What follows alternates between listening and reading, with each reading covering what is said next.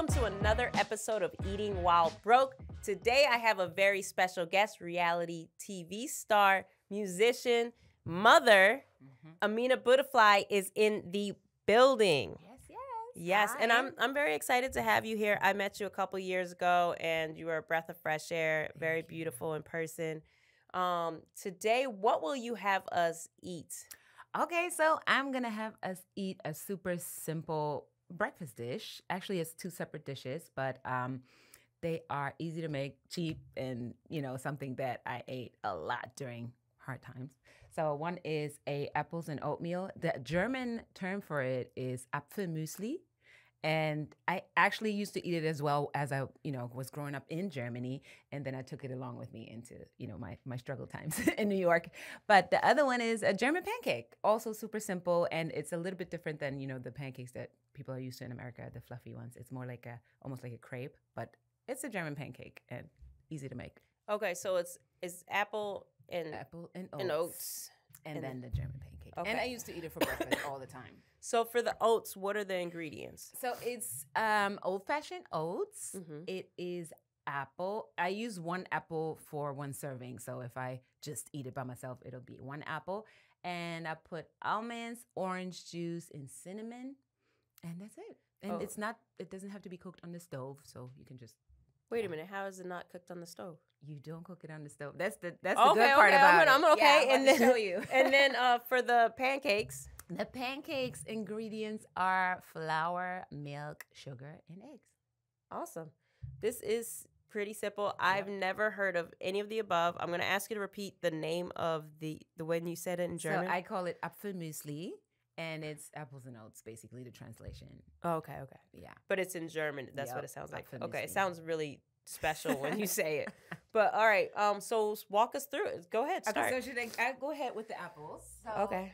Take a bowl. You peel the apple, so it has no peel on it. And then you need a shredder like this. And you just go all around until, you come to the...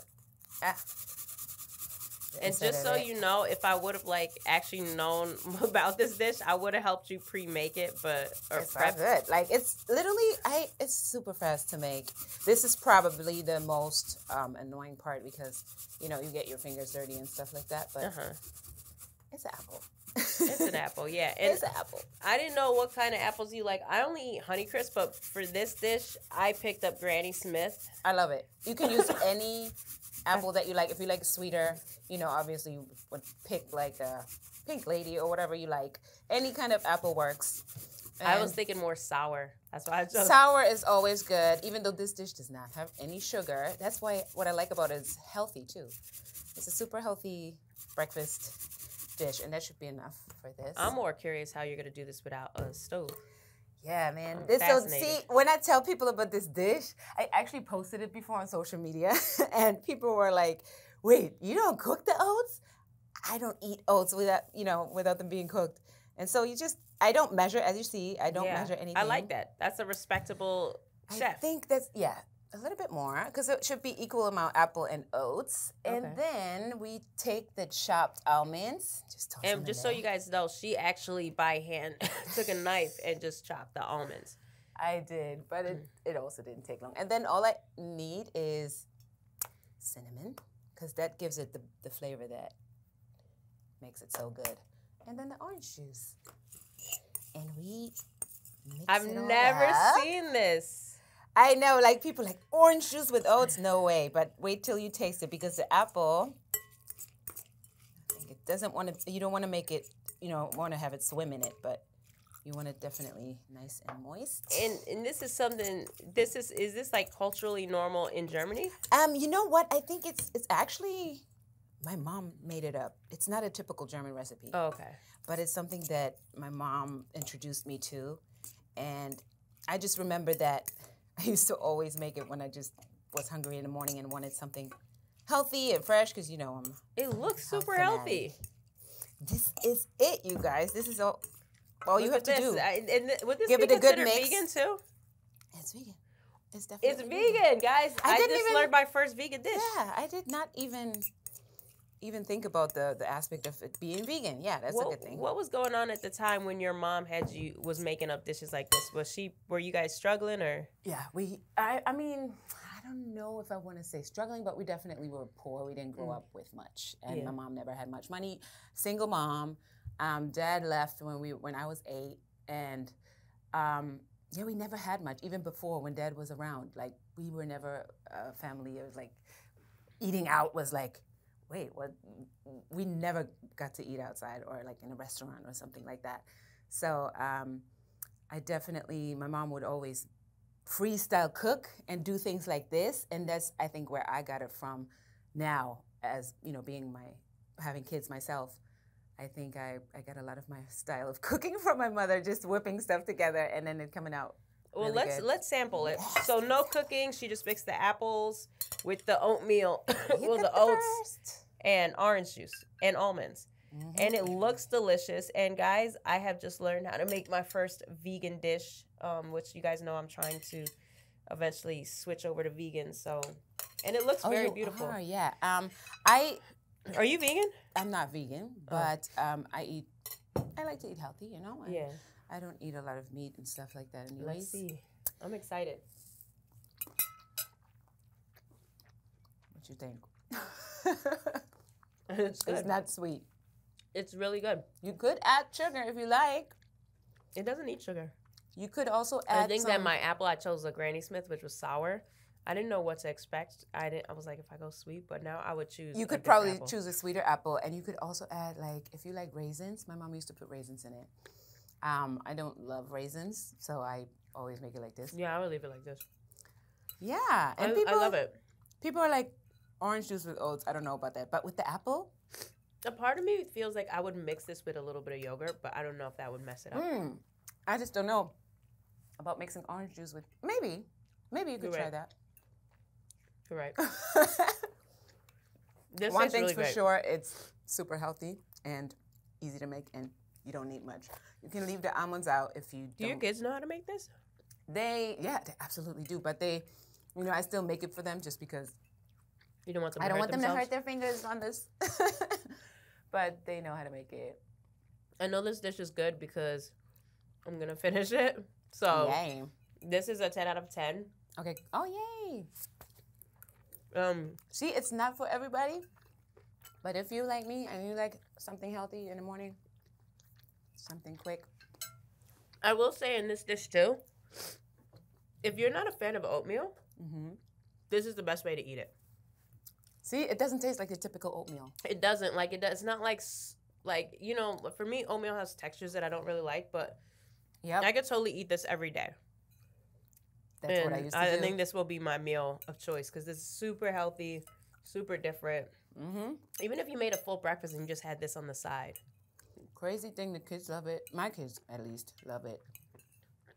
And you're feeding your kids something good. I think the orange juice really seals it. That's the crazy part. The thing that people are questioning is what makes it. Fill that dish. What's the next one? So the next one, I think even easier and simpler. That was amazing. Yay. I think that was the first time I actually enjoyed oatmeal 100%.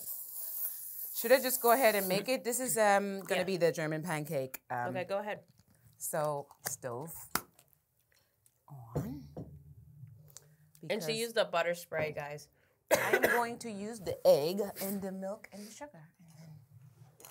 Here, I'll be I your think I need to assistant, chef. pour a little bit out because we have too much flour. Oh, I'm mixing it with the. That's fine. Yeah. We're not going to use that. Okay. So all we need is the flour, the egg, the milk, and the sugar. Mix it all together. Flour, egg, milk, sugar. And again, I'm not measuring. I'm just doing a light whisk. Yeah, whisk it as you pour the milk. So does it? I feel so lazy because I always buy the pre-made pancake mix and just add water. Oh, yeah. I never even, growing up, my mom made everything from scratch. And again, this is something that came from home, from Germany. and that I brought with me once we moved to New York, me and my sisters. I didn't have much either. What made you guys move to New York? Music. Me and my sisters. At what age? I was 19. Oh, okay. I was 19. I have a twin sister, Jazz, who obviously also was 19 at the time, and then our oldest sister, Sophie, 2 years older. So you guys packed up together? We packed up and just moved to New York. What was your mom saying? What made her comfortable is that we were together. Okay. I think if it would have been just one of us, would have been different. But we were always together. She trusted us.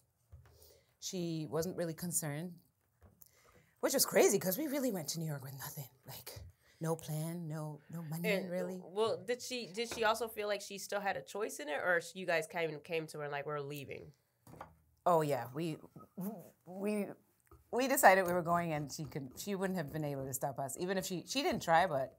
If she would have said, no, I don't think it's a good idea, our mind was made up, to go to New York.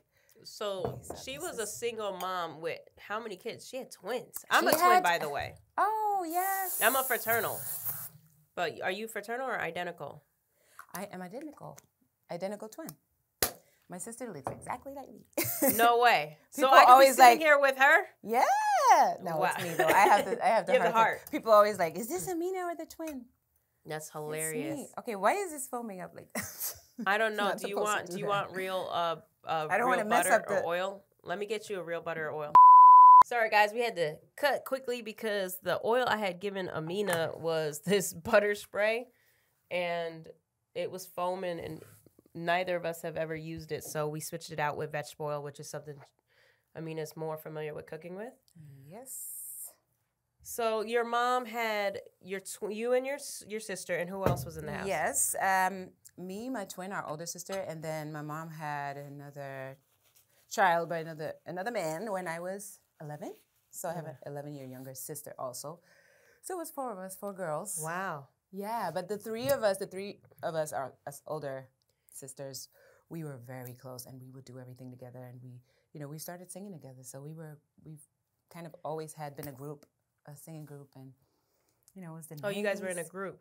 Yeah. There was no jealousy or rivalry between you and your sister? Absolutely not, no. We were more I think we wouldn't have gotten into music even if we weren't sisters, because it was a whole, it was that whole singing in harmony, all of that stuff that we would do. It was the 90s. 90s girl groups was popping everywhere. Yeah.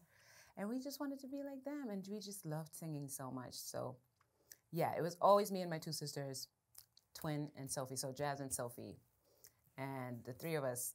So y'all booked it to New York. We just determined, because we had already started out making songs. Actually, we were signed in Germany when I was 15 to a record label, BMG, and we've had a lot of experience, being in the music industry, just never in America. That sounded like such a dream, so far away. Yeah, and you were learning about America through television and radio. Oh yeah, American, just R&B music in general wasn't made in Germany. So we were if we want to make that kind of music, we have to go to America. But that still sounded so impossible. It was did a lot of people go to America? Nobody does that. Did a lot of people in Germany look like you? Because when I imagine Germany, I imagine, now this is my ignorance speaking, but I would imagine more white. Am I wrong for that? Absolutely, grew up with mostly white, around white people. Yeah, we were the outsiders, and that's also one reason why I never felt home there. Never felt like I belonged there. I don't know if my sisters also felt it, but I can imagine. I mean, I just always felt like this is not where I belong. Nobody looks like me. Are you mixed or are you? Yes, biracial. My mom's white. Oh, your mom's white. Dad is African, Senegalese. Okay. So yeah, we were the different ones, because we didn't look like everybody else. I mean, now, times have changed, 20 plus years later, it's more multicultural in Germany in general, but when I was young and in school, there was maybe one other kid that was had a black parent or something. But when your dad left, you were 8, you said. Yeah. What was going on at the time? What made him leave? Do you know? Bad, just, he's an African African men, and he was just cheating on my mom, obviously, the whole time, and my mom was just not happy with him, and she stayed with him for way too long because of us, like so many women do. Yeah. Because of the children, you stay together, but he was not treating my mom good. Like, we experienced some stuff, like, where it's like, oh, you would never want to talk to your dad again. Like, you know, just physical, you know, domestic abuse and things like that. And we would witness it. And I just remember one moment, especially where he hit my mom so hard that she fell on top of us. I don't know. I think I was probably 8 because it was around the time that she left. And from that moment on, I was just so scared of him, just scared. Wow. And the crazy part is I was his favorite child. So he always wanted me next to him, especially during the phase where he felt like my mom is going to leave him. Mm-hmm. He was holding on to me. Always Ami. He called me Ami. You know, my name's Amina, but to him I was Ami. Ami, come sit with me. And it was like, he wasn't like mean, saying it in a mean way. It was like, I love you. I want you with me. Like, you know, things are bad right now. He wouldn't talk like that, but that's what I remember thinking in my head. Like, I just need you right now because, you know, my mom was trying to leave. And so she ended up, oh my God, I'm burning this. Ah! It doesn't look burnt. No, it's not burnt. Okay, good. We're good. See, this always takes a little longer when you have the stove on. But yeah, and so then my mom ended up getting my dad out. A year later, took like almost a year, felt like eternity that he was still in the house, refusing to leave. But he was cheating though. He was, yeah. He was, and he was like telling my mom things like, why are you worried about that? I always come back to you. Yeah. You know, those are the things that men say. I mean, not every man. But when you went to New York, how soon was it before, or how soon after you moved to New York did you end up aligning with Love and Hip Hop? Ooh, way later. So my first 15 years in New York were just, you know, on the grind trying to make it in music, me and my sisters. You said first 15 years? Yeah, or like at least, let's say 10. Okay. 10. Yeah, I'm totally tripping. 10 years. Okay. So from 2002 to 2012, me and my sisters were just like trying, you know, always making music together, got signed to Def Jam Records in 2005, 2006. Then, you know, we got dropped from the label. Then we got signed again, just me and my twin. What made them drop you guys?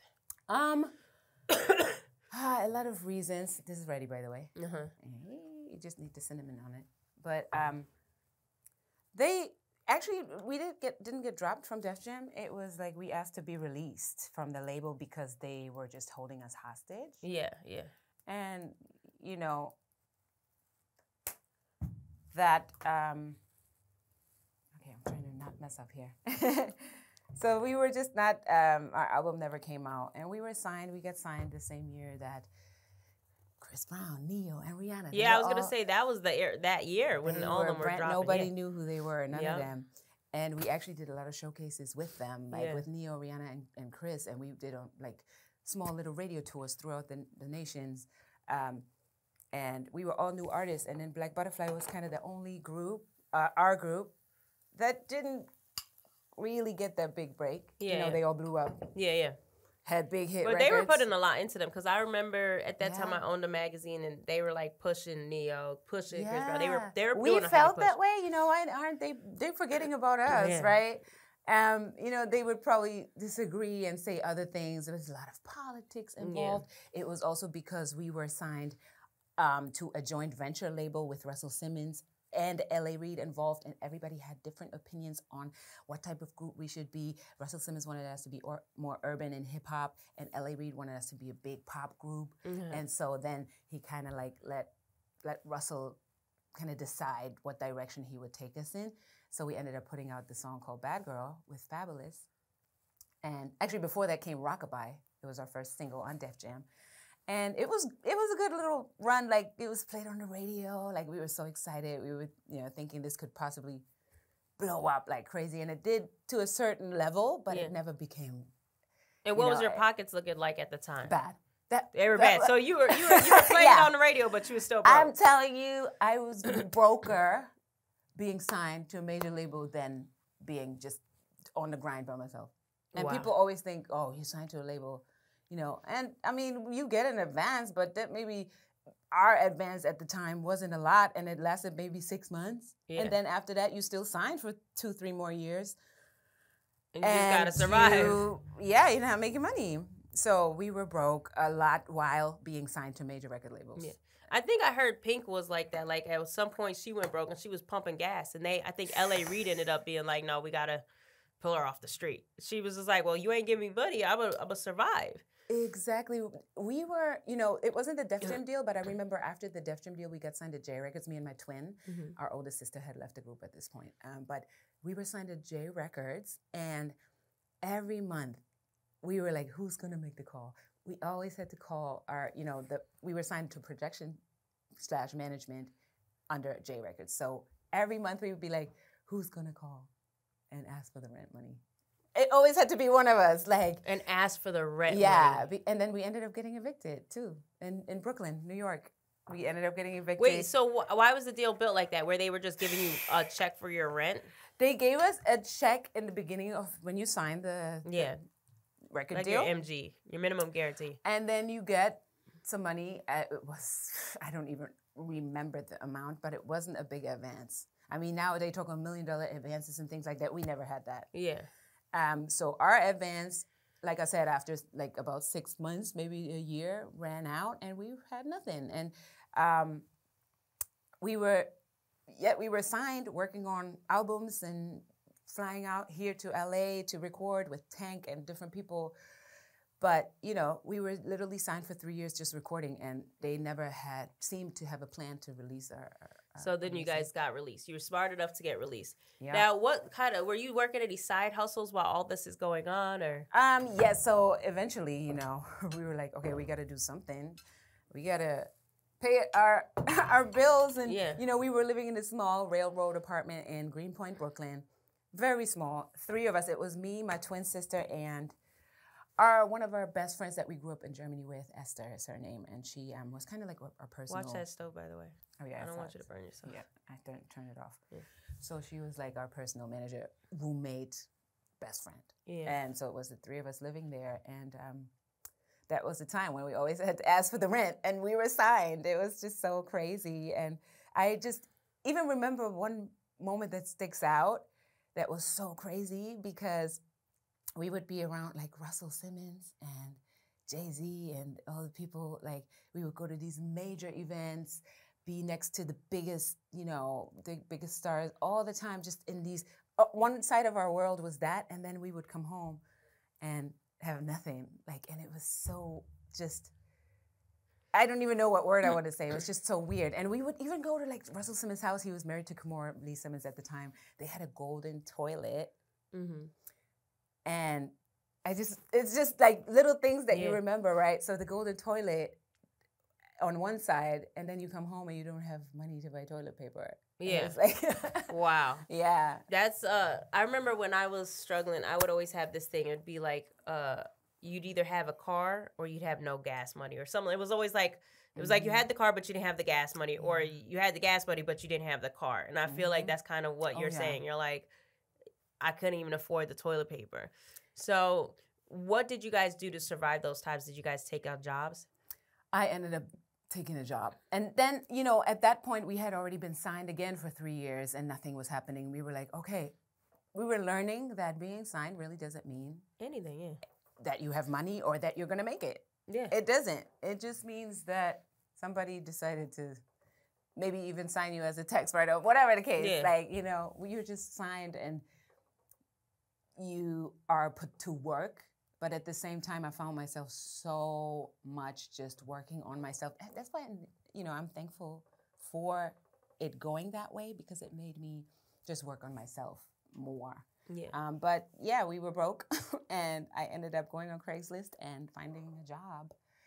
As a singer, I was determined to not find a job, like a regular job, something I hate. Yeah. I wanted to do something I love. I would go on Craigslist, like look for singer jobs. Okay. And that's how I ended up finding the job that I then did for like 4 years, right before Love and Hip Hop. I also met Peter Gunz at this job, my baby daddy, and her ex-husband. So I worked at the Village Underground in New York as a singer in the band. He hired me immediately. The owner, Noam Dorman, shout out to you, was amazing. He helped me so much. And, you know, I kind of a new era began for me. And that's kind of when the group with my sister kind of faded out a little bit because now I was busy with something just for me. You know, I was busy with other things, something that was fun for me, making me money.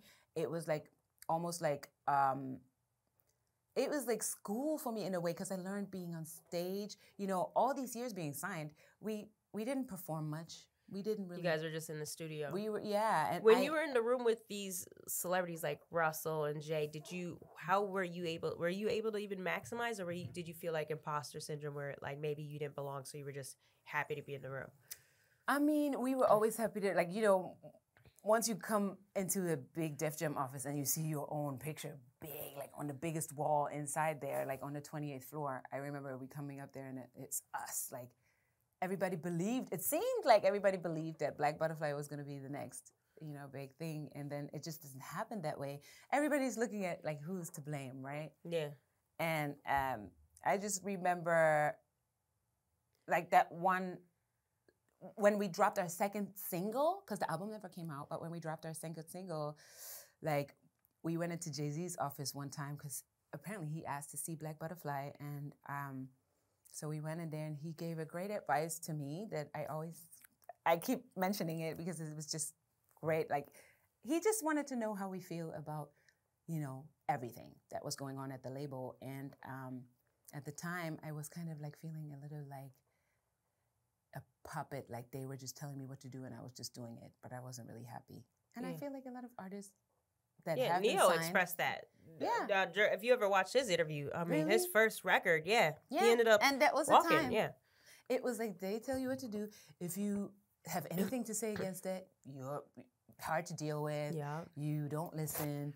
And we tried to just be quiet and just do what they say, but yet everyone was telling us to do something different. So this person was saying, just do what you're being asked to do, or just, you know, and then the next person would say, like Jay-Z in this moment, he was like, you gotta be more like Kanye and stand up for what you want. You can't put anything out there that you don't believe in. I loved it because I felt that, I was like, yeah, but how are we supposed to do that? Wait, what year was this?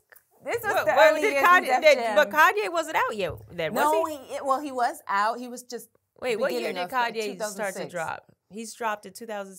He was already, I mean, people knew of him, but he wasn't like, When did the obviously, College like, Dropout come out? I I don't don't remember, but so you're saying he was like, be very will- vocal about what you want. Yes. But it's interesting that Jay would say that. I'm a huge Jay-Z fan. There's a huge Jay-Z painting in my lobby, but I will say this. It's easier for a man, in my opinion, you could correct me, to speak up in this male-dominated industry than a woman. Because if you would have came in that room and said, yeah, Jay, I'm the shit, and you ain't nothing, what do you think they would have said? And I'm not going to say Jay, because Jay is, you know, my favorite. But I'm just saying, like, in your position, did you feel like as a woman, you could be like, yay? No, that's why I felt like it was so contradicting because I loved what he was saying. I was like, yeah, I want to be more like that, but they're not letting us. Like, if we do that, then we're being called this and that, and like, you know. So it was like hard. It was pulling. It was, you know, stressful being signed. You always try to please everyone else. Yeah. And then especially when you're young, because you're like, I don't want to blow this. Right. I'm like that with the Black Effect sometimes. I'm like, I don't want to mess up, and then all of a sudden they realize I'm not that great. Yep. Or whatever. But I want to try this pancake. Let's try before it gets cold. Yeah. Exactly. You know, Take maybe my first bite. It might need sugar on top. I put sugar on top. Let me see if I put enough sugar. It's probably not sweet. There's enough sugar in it. Mm-mm. Really? You want it sweeter? You don't use like, syrup? You can. I'm not. I used to eat it just like this, more cinnamon and sugar, like just sprinkle some on top. And it's like, you know, the only difference really is, because you can use syrup, is that it's not fluffy and it's more like a crepe. I'm not a huge fan of crepes, but if I had to choose between this and a crepe, I would choose this. Okay, I would say this is filling. It's missing sugar, but I normally don't like sweet stuff, but this has to be a little sweeter. Well, with the sugar on top, it's good. I think it's fine with just sugar. Yeah. This is not considered vegan, right? No, because it, has milk, egg. It's probably the opposite of vegan. I'll be honest, it's not bad. Yeah. This is not bad. It's almost like, it reminds me of like cornmeal, but in a pancake. Doesn't it? In contrast with the apples and oats, it's like, this is more filling and for you sure. usually eat these together? Yeah, I would make both of it. Like a lot of days, this would be my breakfast. Like that, both together. We could eat breakfast together. Just add a little, add a little bacon. We're good. Yeah. I've never been a big, meat for breakfast eater, but I feel like it just needs like something salty. Salty on that? No, like. Oh, if you have the apple and the oats and the pancake, like you just need something. No, you're right. You can definitely have like a sausage with it or something. And if you wanted to, you could put the apples and oats on top of this. Yep. That would be. I think that would be how I do it. Or I used to always eat this also with applesauce. That's also good. That's how it, This is great. It's filling. It is. Affordable. And I like that most of the ingredients are typically in your house. Mm-hmm.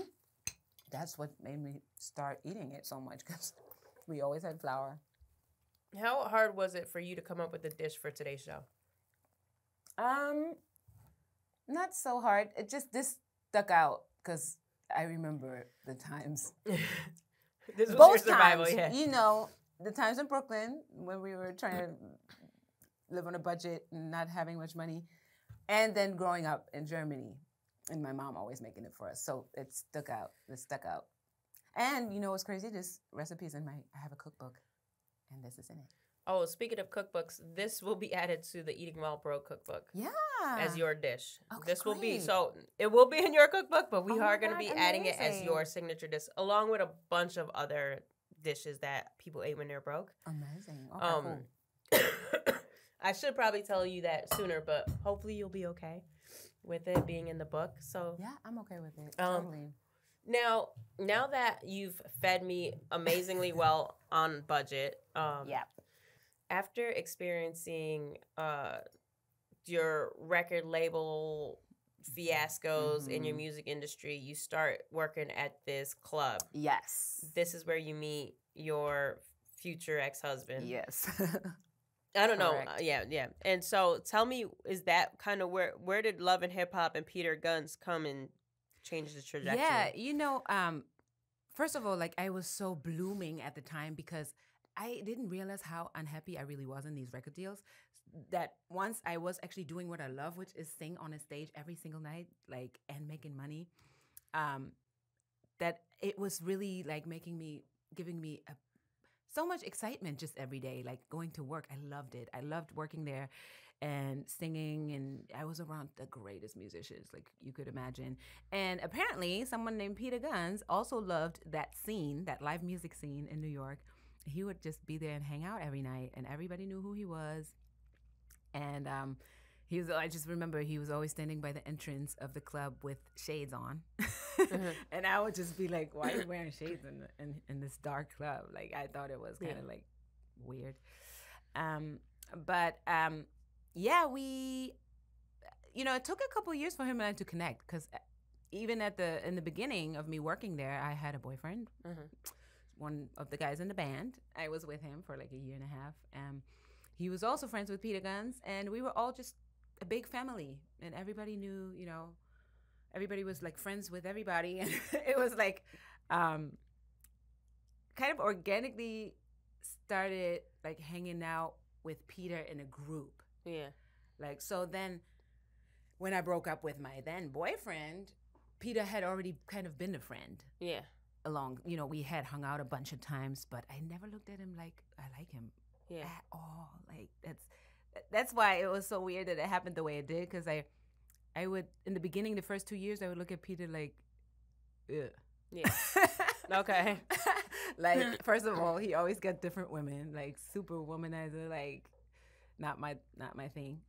But then, as I got to know him, we just became really cool friends, and that's what I always say. Me and Peter started as friends, and I just knowing or seeing how he moves with women never really made me interested in anything else but just being friends with him. However, that didn't work out like that because we ended up actually how did that happen, you guys? falling in love and all that. Ugh. So y'all fell in love, and then how did Love and Hip Hop end up in that? You know what? It was a timing thing. Me and Peter probably had like dated for about almost 6 months, and one of his friends was Rich Dollars, who already was on Love and Hip Hop. Yeah. So me and Peter would always hang out and do fun stuff. We would go to the parks and we would go to the movies and just do fun things. And one day he was like, let's go by the set. My boy is filming something. So we went by the set. Like, you know, they were filming Love and Hip Hop. And he was just doing a kind of a cameo sitting in at dinner. It was like a dinner scene. And I was just there watching. I was not involved. But that's the night that it all started because, you know, the producers started talking to Peter. Once he said, "This is Amina, my wife, but I got a girlfriend too," the producers were like, the next day I got a call. But wait, so you guys were dating a couple months and you guys got married? We got married after dating for like 6 months. So we started dating summer of 2012. We got married February 2013. But he said he has a wife and a girlfriend. But did you know he had a girlfriend? I knew that he had Tara, the mother of his sons, that he was still living with. Oh, he was still living with, while married to you. He was still living with Tara, but he said, you know, they're not together. So he would sleep at her house, but be like... No, he would sleep at my house every night. So he slept with me. Every night with me. Maybe one night out of the week he wouldn't. So what would he spend his days with her? He would, during the day, probably be with her. And then... and then he was with me every night. Okay. And then, but so you kind of... And I knew at this point, you know, he didn't break up with her yet. That's why I wanted to do Love and Hip Hop, because I knew if we do Love and Hip Hop, she will finally know what she needs to know. Oh, so she didn't know about you? No. That's the fucked up part. That she didn't know about you? No. Because, that's the But why did he ever tell you why he proposed to you even though he had a girlfriend? No, you know, the way we got married, I have to say that because it's big.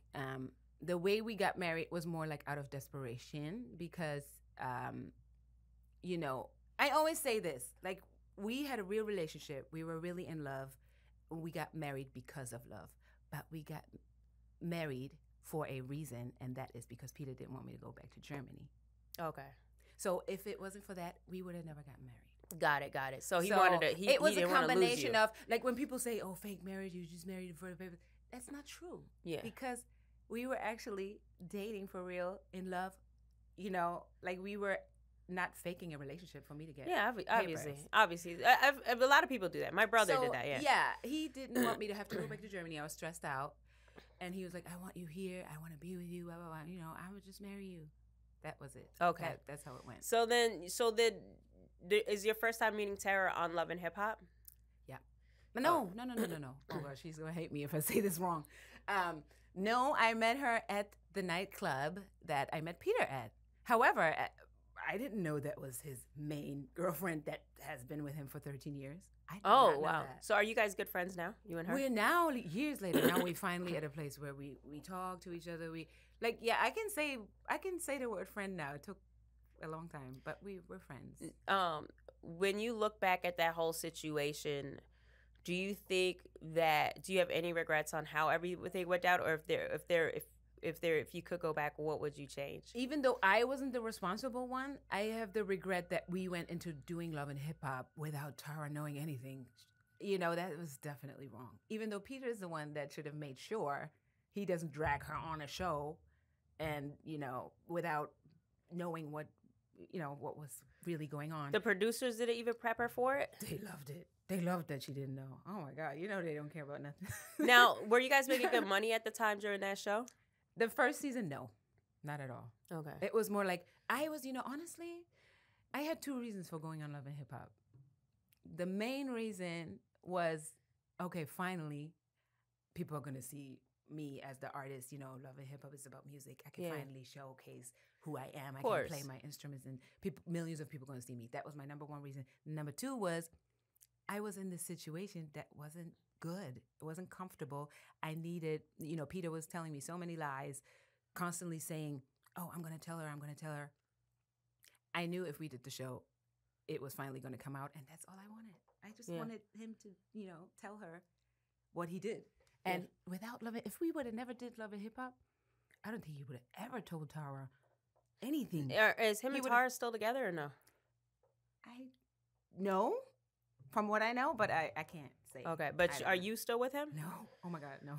Nah, we divorced. We not at all. Now, you guys were married for how long? Man, together 3 years, married for probably 6 because the divorce took like 3 years. But I moved from New York in 2016, and since then, we were done. Like I probably was still hooked on him for a little bit of time. It took me a long time to get over him. Well, you guys had kids together. We had and I was pregnant when I left too. Oh, you left at that time, because I remember the last time I had seen you on TV, you had like Tara had said she was pregnant. I don't even remember if she. We were pregnant at the same time. So did she end up having hers? Yeah. So you guys have kids that are like same age, 7. Gunnar is 7 and Bronx is 7. My daughter and her son, they're both. And then the kids now, you guys are friends, so your kids all. Oh yeah, they love each other, and I'm so happy we were able to come to like a place like where we don't blame each other. Like, she may still feel some way about what happened back then, but we have like kind of forgiven each other, and we kind of more relate to one another because we were both so he was kind of like doing the same thing to both of us. So yeah, I felt like at some point it was like, even though he was the causer of the mayhem, he kind of sat back and watched you guys. Yeah. he kind of, a part of him enjoyed, I think, that attention. Yeah, I don't know, enjoyed, but I know that he was helpless. He did not know what to do.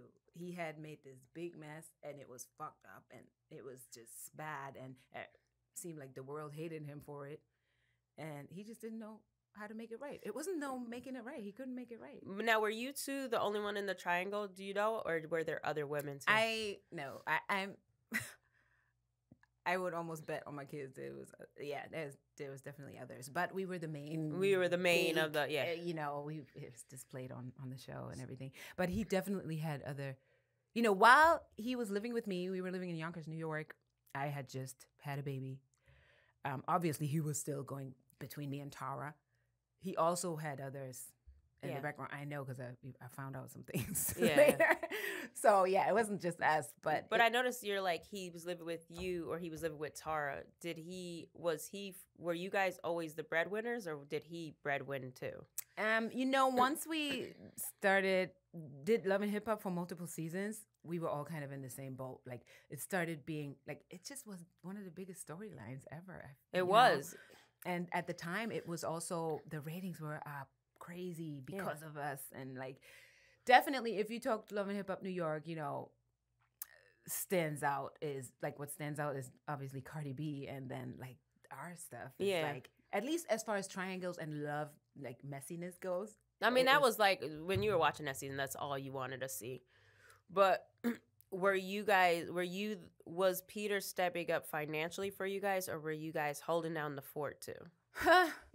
Where he could. He is a giver. He gives. He lives for his kids, as far as like, when he got it, his kids are good. Yeah. But because he has 10 children, he's not always in the best position to like take care of everything.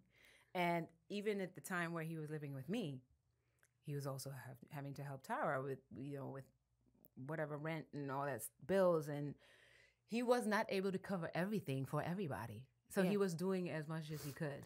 But now, as a woman, being a single mom, providing, now the whole world knows you. What are you thinking? Like how are you healing and taking care of yourself? Because I feel like if I was in your shoes, there would be so many conflicting emotions from, outside opinions to how I see myself, how I ended up in this position, even you and Tara. Thankfully, I'm glad to hear that you guys have this bond where you guys can kind of be like, that was kind of a shit show, you know. Yeah, that's exactly what it is. I wish more women kind of like, you know, like when my husband cheated on me, I wish the side chicks would just like at least reach out. Yeah, and not in a vulgar way, but just reach out and be like, look, you know, this dude, oh boy, is telling me this. You know, we do have this type of relationship. Do you want to compare notes? Not like I'm gonna take your man or I'm gonna be the side chick, because a lot of the side chicks are like, I don't know. I feel like there's confusion in the loyalty, or I don't know how the side conversations go. But a part of me is like, yo, approach me woman to woman, like. No, absolutely. And which is so crazy to say, I was the side chick, but I was also the wife. Yeah. So it was so weird, the position I was in. And I just remember I always wanted to do that. And he would always somehow stop me. Yeah. You know, until that scene in Love and Hip Hop where I was the one that brought her the news. Like because he just wouldn't do it. And he kept saying, don't worry, I'll do it. And then he just wouldn't. And at one point I was like, that's it. I will tell her.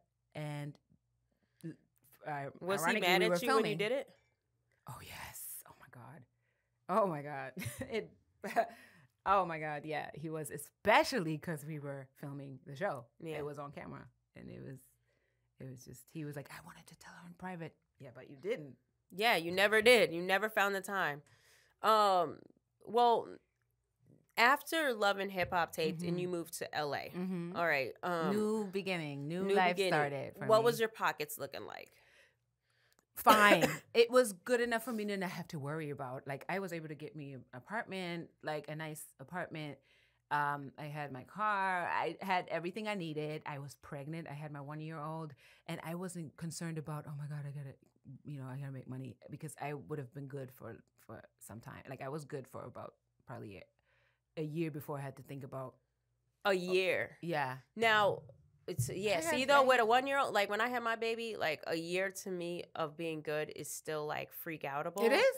I think especially because if you don't have someone to call and be like, yo, can you cover my rent? No, like, absolutely. It is still freak outable. And then if you're pregnant, you were also still in love too, right? Yeah, I was. Absolutely. It was the hardest. So it was probably one of the I always say it's the hardest thing I ever had to do is leave that situation alone and leave that man alone and really, really let it go. It took 2 years. And the thing is, like you said, it is freak outable if you think about it. Okay, I have a year, but then I don't know what's next. And then where was your money from? Love and Hip Hop? Yeah. Okay. The only reason that I wasn't freaking out is because my whole life has been that way. You know, I was used to it. I was never stable. My whole life has been a whole grind, like trying to figure it out.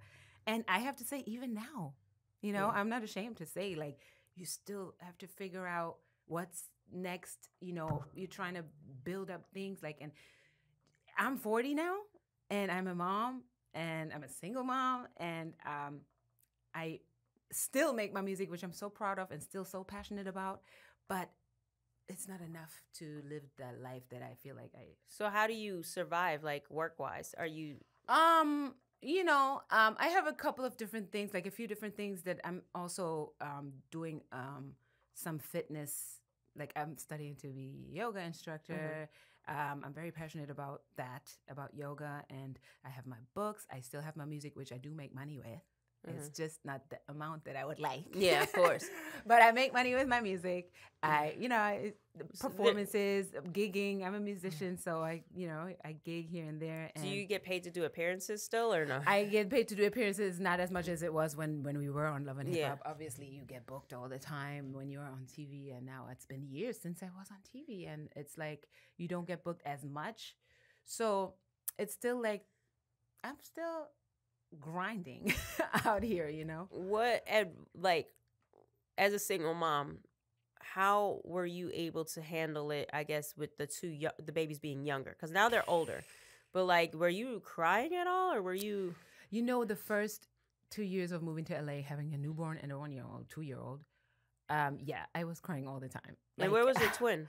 She was in Germany. She had moved back to Germany way. So you were really on your own. Oh yeah, I was all by myself. And even looking back, it's now like, wow. I look at it from the outside in. It's more of a wow factor than when you were in it. When I was in it, it was like, it's just what it is. I took it day by day, and I just know that I was mostly heartbroken more than feeling like like defeated by life. Like it was more like heartbreak that I really had to heal from. Like I said, it took me 2 years. Once I healed from a heartbreak, I really wasn't. I felt so powerful and like I can do anything and so good about life again and all those things. Did you ever date again? Yeah, I'm currently in a relationship. Is it healthy now? Or? Yeah, I'm learning so much because I don't have, the issues that I've had in the past with men, which always kind of related to other women. Yeah. Cheating, lies. I don't have that issue. It's so relaxed with that I'm learning that there's other issues that you can have in relationships, like I never knew that. I always thought all I want is someone who doesn't lie and cheat. Yeah. And I'm the only one. I have that now, but it's still not perfect. Yeah. But it's different, and it's so many good things that I'm so thankful for that I never believed that it's possible, because I thought all men cheat and all men do this. And well, yeah, now when I look at men, I look at them differently. I'm like, okay, like especially today's age, I think guys are like more like if a girl doesn't sleep with them within date 3 or whatever, like the bar is, and I'm like, well, did we mess up as women? Are we not setting enough boundaries, or like why the bar? I feel like men, it should have been women are the pickers, or what have you, and we have so much more power than I even knew we had. I didn't know women were so powerful till I had a kid. But yeah, that's the same way I feel. Like I hate when I hear men say I would die for my kid. I'm like, well, why don't you try living for your kid? Yes.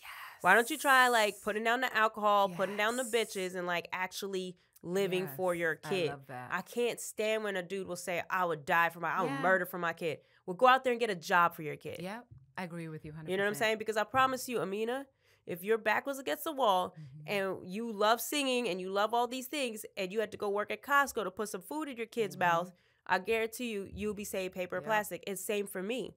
Yeah. But we don't have to go out there and say I would die for my kid. No, because every day we wake up, we make a conscious choice to live. Even on a day that you think about quitting on life, like heartbreak to me is the most painful thing ever.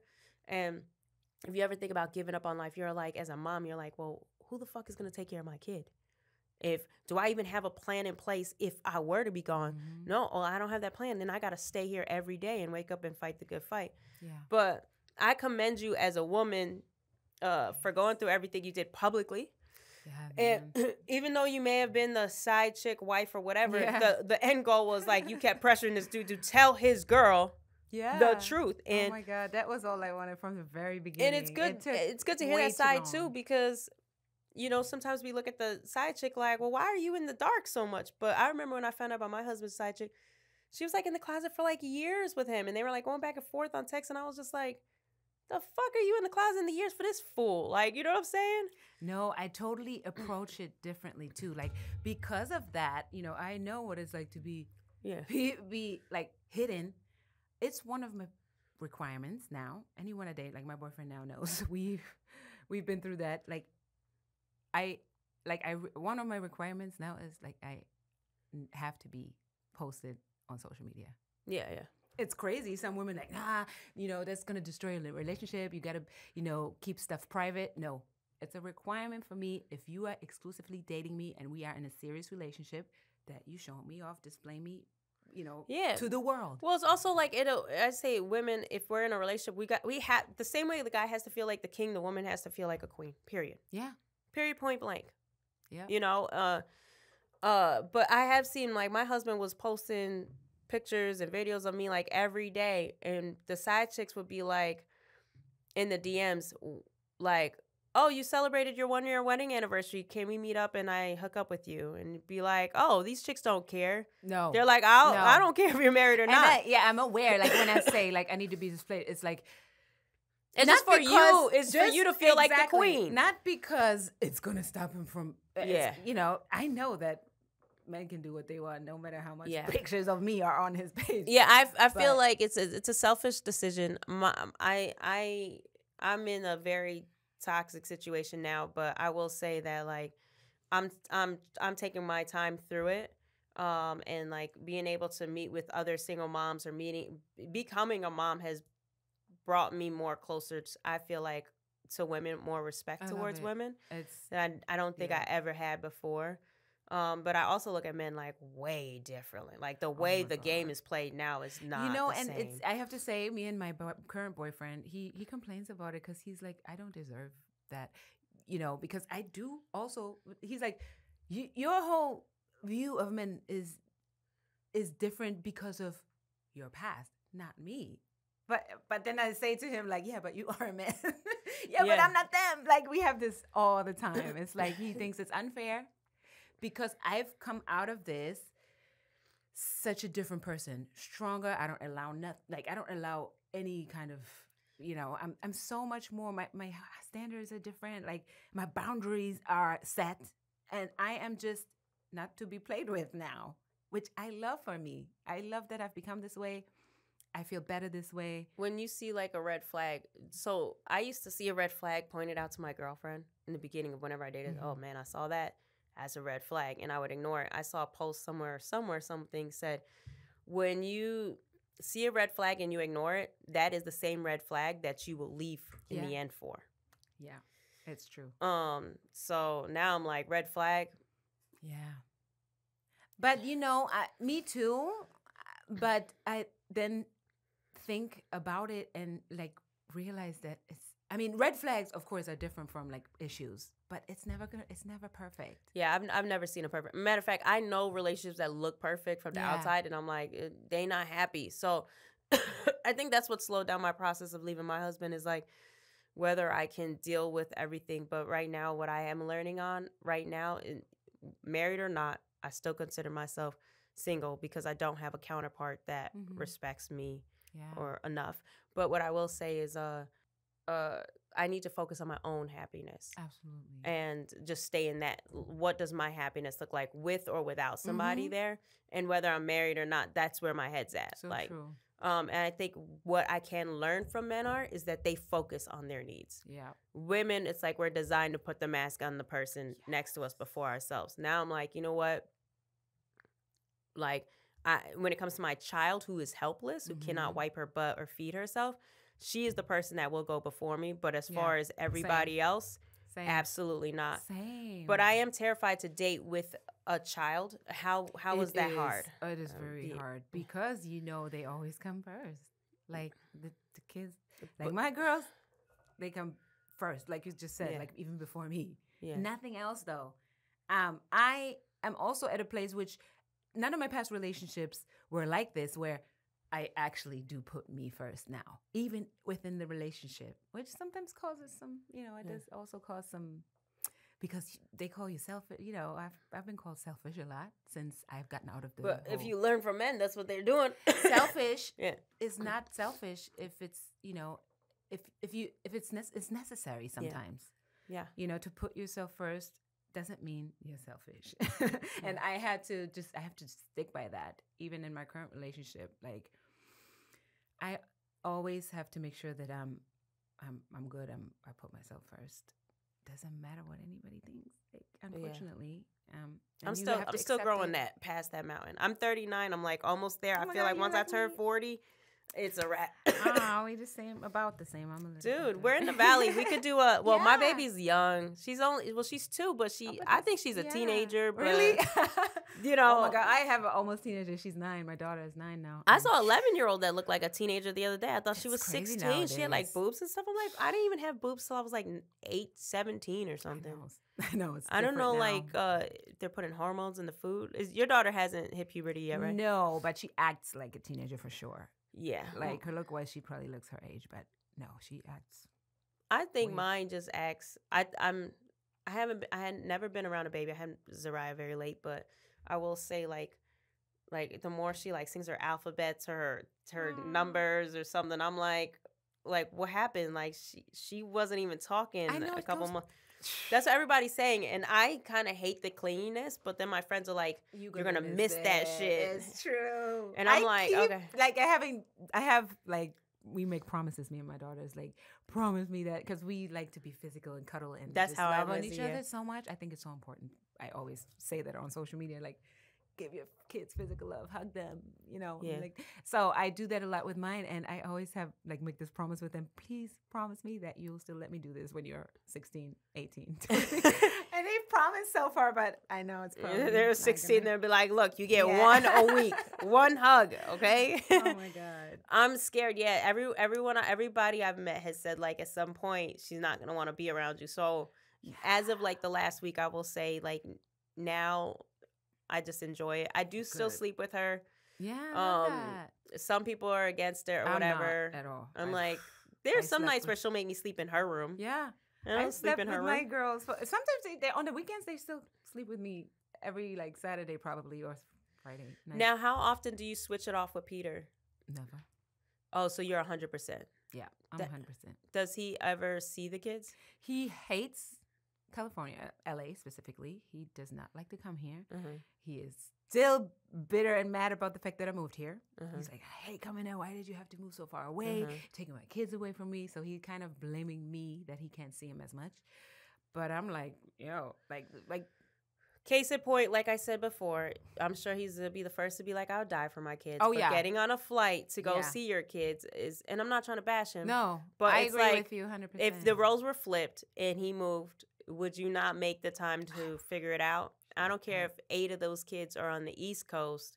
Mm-hmm. It's not your problem, dude. You made that decision on whether I could leave the second you stepped out. But I'm way more respect to know that you're really doing this shit on your own. Yes, and then is he at least helping financially or no? Not really. Where he can, I still say, he's just, I don't know what word I can put on him, but like, I know that he's, like you said, like he would do anything for his kids. He's just not always in the position to You be think there. that's it? Or do you think he's I making know that's it. Okay. Because he gives when he can. It's just not what it should be. Yeah. But you're doing it. So you're the mom and the dad. Yeah. Yeah. All right. Well, you know what? More props to you. Trust me, I'm married and I'm the mom and the dad pretty much. So I it was never any different for me. And honestly, I also didn't grow up with that mindset. Like, I mean, my mom was a single mom and it was normal. It wasn't like the man is supposed to provide, and like I didn't grow up thinking that even because I was never taught that. Like my mom always made us feel like if you ever have kids, they are your kids. That's all I knew. So I knew by the moment I was pregnant, I was like, I'm gonna have kids, not we. Oh, okay. So for me, maybe that's wrong to think that way, but to me it was always like I'm gonna have to take care of these kids. Like I came from a 2-parent household, and I think that's where me and my husband always argue. He'll be like, I came from a single parent. I come from a 2-parent, but I was very strict. Like, look, if we're going to do this, we're going to do this together. But then I always hear the Tupac verse in my head, mama's baby, papa's maybe. Is it Tupac or was it Jay? I forgot. I don't know. No, I think it's Jay. It is? I think it's Jay. I don't know. But anyways, fact check me. But no, that's Jay. How dare I disrespect Jay? Anyways, now I realize it's mama's baby. No matter what, I'm your ride or die. I'm your best friend. I'm your soldier, and I absolutely adore you. They'll know that. I mean, Yeah, you ain't got to tell them. You can just show them. But thank you so much for coming on the show and blessing me with a great meal and being extremely transparent. Awesome. Where can people keep up with you and like what is going on? Like what projects do you have going on? And you can say it directly to him. Oh, this one? Yeah. Yes. So I just released the album this year. It's my first ever, it's my 4th full album as an independent artist. So it's crazy to think I've put out albums independently, but never with a label, even though I was signed multiple times. So the album is called 4.0 and produced by me exclusively. Besides that, check out my books. I have My Dishes and More, spelled with an I, M-I, Dishes and More, available on Amazon. And then I also have The Other Woman, if you are more interested in my story, because it talks about everything kind of we talked about today. And then, being in the public eye with my relationship. So The Other Woman and My Dishes and More. And I have fitness events coming. Like I said, I'm into fitness and yoga and all that stuff. Me and my boyfriend actually having our first event coming up next month, Fit for Life. I do all the things that I love. I just like to do things that I love and not fall into the trap of, I have to do this because, I love that. Now, you self-published your books? Yes. Well, the first one was published by a publishing company, 13th and Joan, that came out in the year I moved to California in 2016. And I always say, anybody that watched me on the show and has an opinion of me, read the book and then you can say. I want to read it. Yeah. I should have brought you one. Forgot. But yeah, The Other Woman. And yeah, that's it. Like, just follow me on social media at Amina Buddafly with 2 Ds. And yeah. Thank you so much. Just so you guys know, behind the scenes, I've met Amina before. I think I may have said it earlier. Super sweet, super easy to talk to from the day I met you. So when I think your publicist and I have, it was actually through Tammy. It's crazy. Asia's mother-in-law. Yeah, I didn't realize until today. So full circle. I had seen your name on the list, and I said, "Oh no, I definitely want to have Amina on the show for sure." But it's nice to come full circle. But if you're ever bored in the valley on the weekends, I'll be doing nothing. I'll be honest. Let's do something. I'll just be doing something with the kids. Me too. With my daughter. I'm always trying to find something cool. I heard Irvine's doing like this cool pumpkin patch thing. And they have like a children's museum right close to it. God, nice. But they have like farm animals and all this. So I'm gonna do like a 2-day adventure. And then another mom hack I learned, which for anyone listening, this is a cool hack. I got in someone's friends and family for the hotels. Oh, really? Yeah, and I tell people, especially if you're following, I had my little brother do this post on social, like, do you work at the Marriott or the Hilton? Mm-hmm. And when they put you on friends and family, you get like 50% off on your hotels.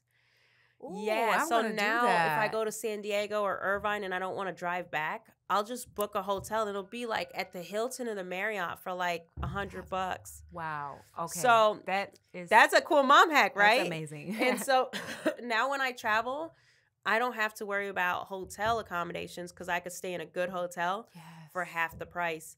And I mean, you have to do your research and play around in the app. But like, I always tell people, like, don't just think about making money, but think about how you can save money. I'm all about that. If you want, steal it. If I see on your social that you post, do you work at any of the hotels or the airlines is another one. Post like, do you work for the airlines? DM me. Do you work for the hotels? Because all they have to do is add your information, and then you're good to go. And they just extended that discount to you. Wow. And so now I literally travel wherever I want because I know that the hotels aren't going to, if I want to go to San Diego, I don't have to worry about driving back, Right. So staycations are a lot easier. We just went there too a few months ago. I'm telling you, take my advice. And then if worst case scenario, if it's something local, you could just hit me. I'll sign you into the hotel. But I've hooked up plenty of my friends. But my little brother just did it recently. He got the same Hilton. He's like, dude, it's so plush. And it's just about reaching out to your network and saying, hey, if you work here, can you extend your discount? So, mom hack of the day, guys. Anyways, thank you. Check us out on Eating While Broke. Check out Amina's books, her music online, and support. Yes. All right. Support us. Peace Thanks out. So much.